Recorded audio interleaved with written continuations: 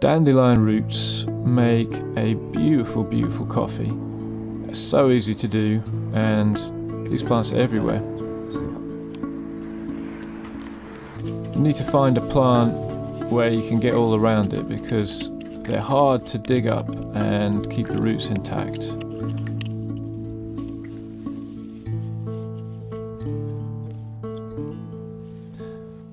You can do all kinds of things with the rest of the plant as well, in fact, but that's for another video.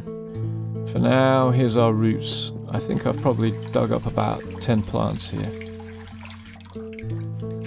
They're gnarly, chunky things. I'm gonna wash off the soil.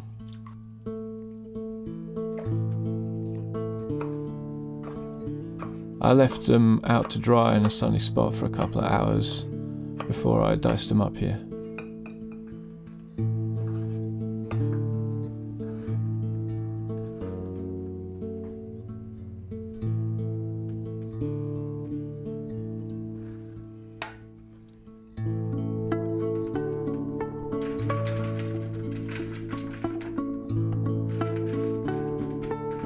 Onto a baking tray and into the oven for about half an hour on 200 degrees or gas mark 6.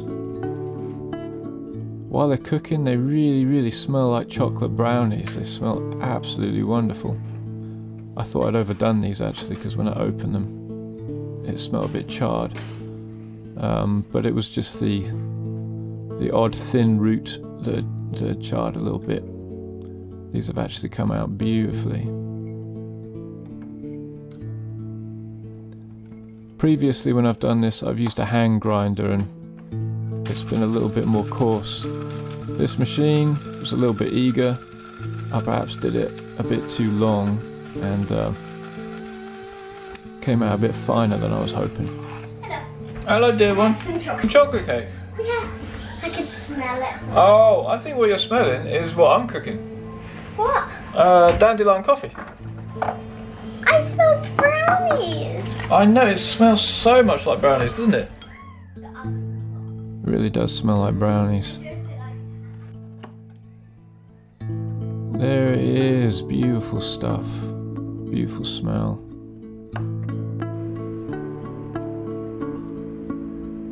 If I hadn't ground up so fine, I'd probably just use a little tea sieve. But since I did, it's going to have to be a coffee filter.